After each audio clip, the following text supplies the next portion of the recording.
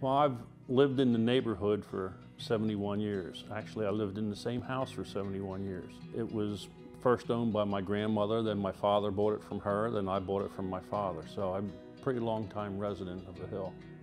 You know, I can still remember my buddies standing outside hollering it up at the windows for us. And then we'd all get together and start picking everybody else up as we went along, going down to Farnham. Where we were and what we've become is just unbelievable. To me, a lot has changed in the last couple of years since SoWe's come into the picture. In the very beginning, after we formed our organization, we held a humongous town hall in St. Joe's Hall over there.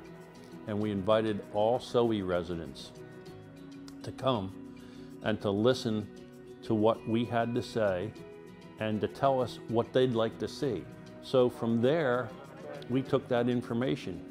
Now we had something to act on. We have a lot of programs now, rent to own and assistance for buying houses. It's things that we didn't have before as a small group that we now have access to. We have the home repair program. Things actually get done. We have the money to act on things.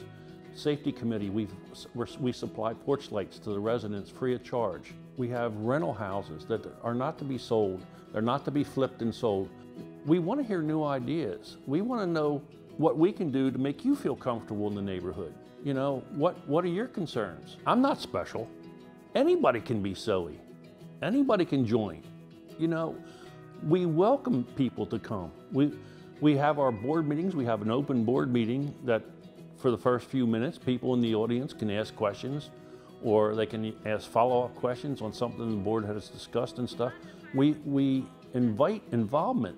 So that's what's really important to us, getting new faces, new people that are interested in it, and people that want to continue to see the improvements that we've already started to make.